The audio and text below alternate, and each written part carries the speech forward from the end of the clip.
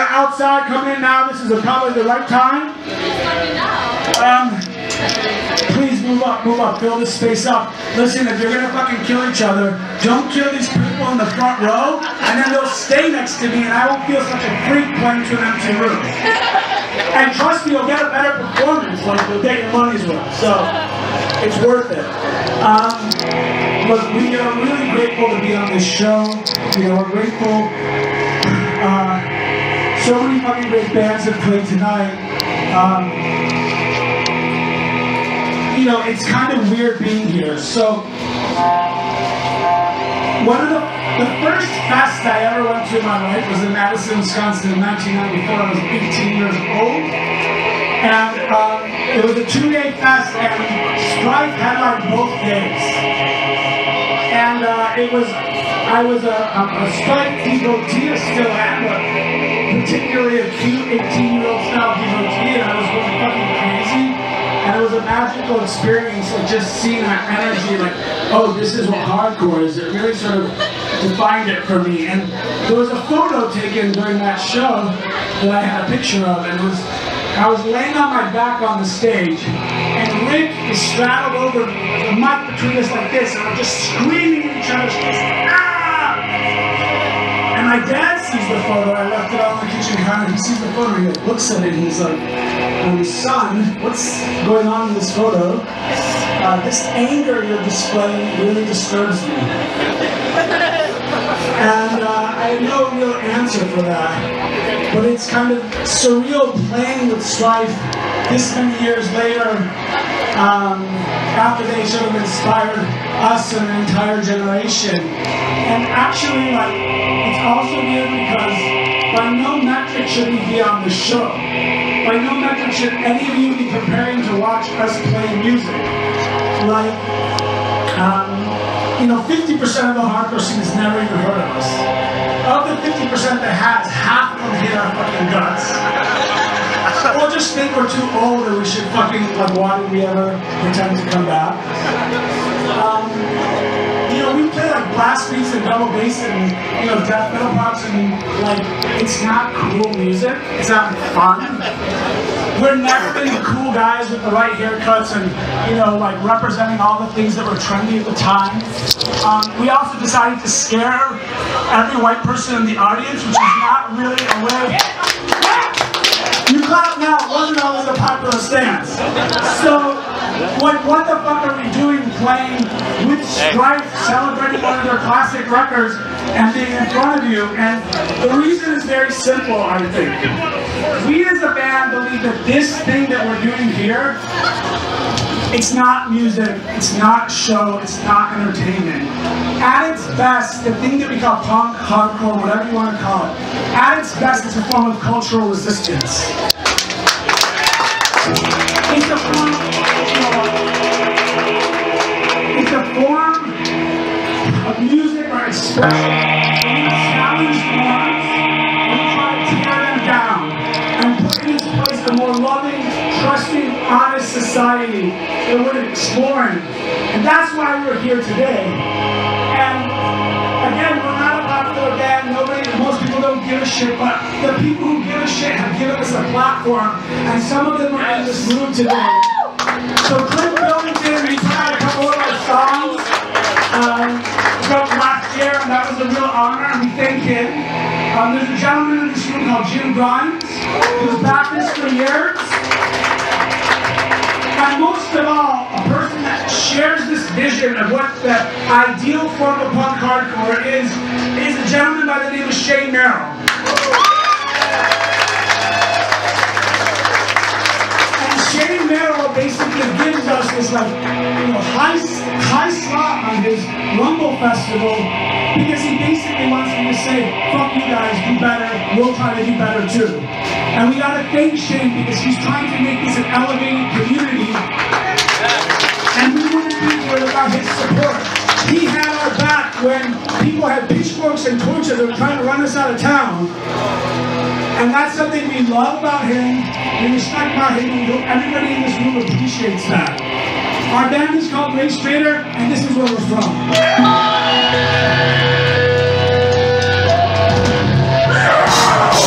Yeah.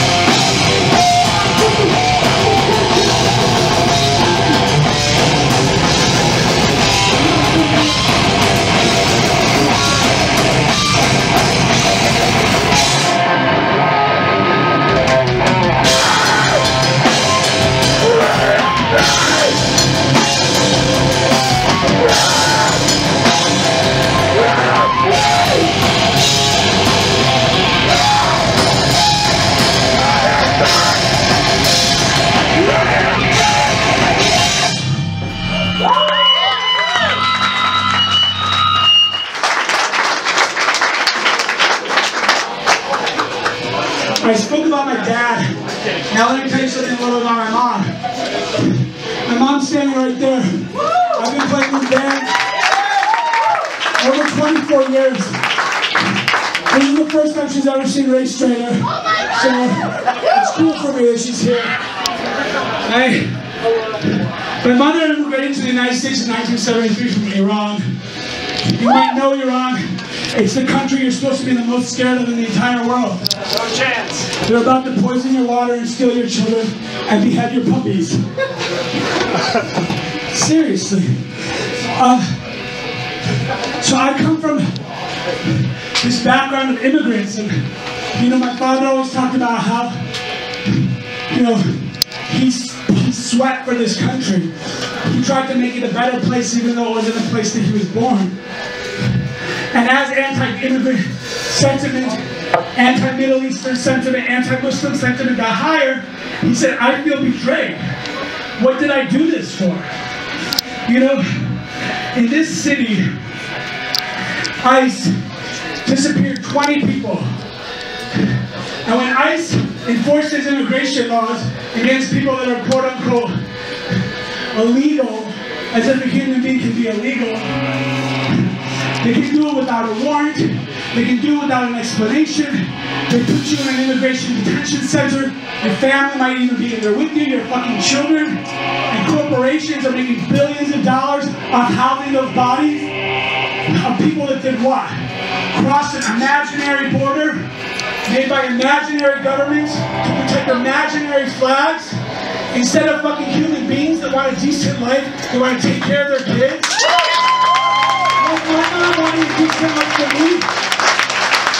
This xenophobic bullshit needs to fucking stop.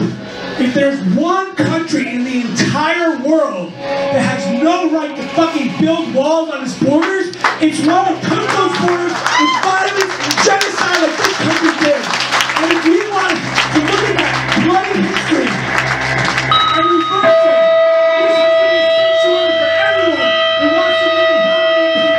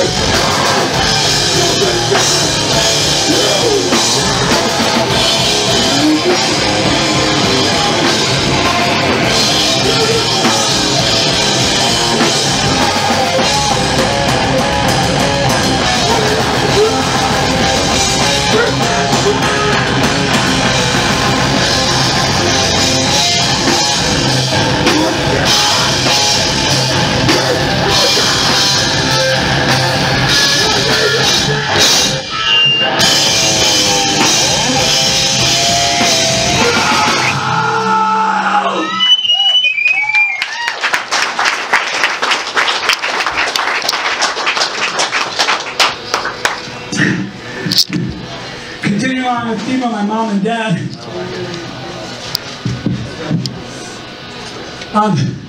Donald Trump, who's everybody's favorite guy, I'm sure. So he just appointed this dickhead to be Secretary of State. Now, Secretary of State, in theory, is supposed to be the branch of the government that believes in diplomacy. But everything shows that this motherfucker doesn't believe in diplomacy at all. Like the head of the EPA doesn't believe in environmental protection. The head of the Department of Education doesn't believe in teaching kids shit. Amen. So now we have an entire circle around this lunatic fucking Mango Mussolini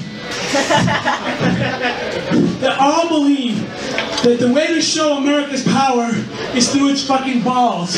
I mean its bombs.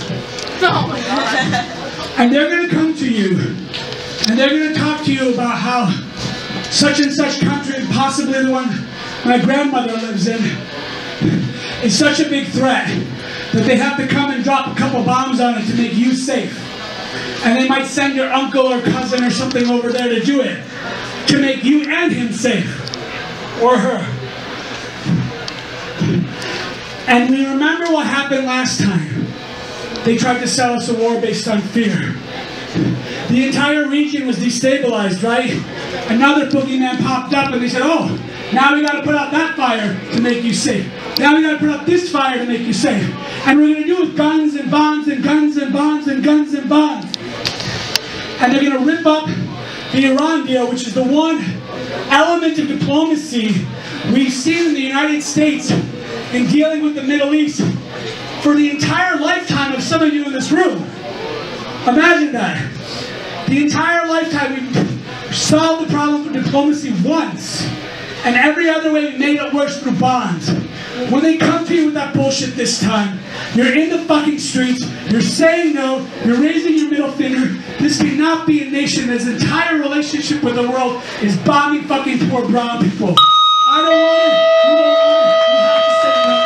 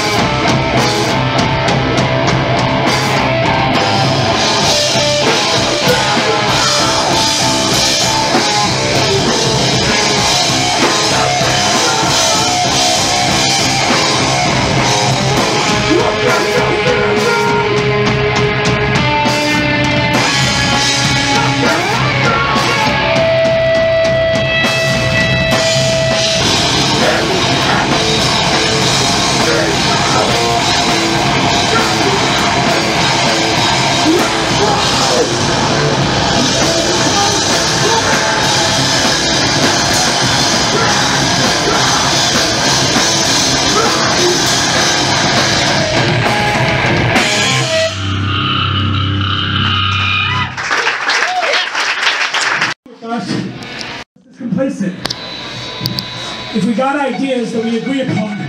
Let's talk about how to take it outside of these rooms. I can be better. I can be better when it comes to defending communities of color, defending women against violence, defending queer people against violence and discrimination.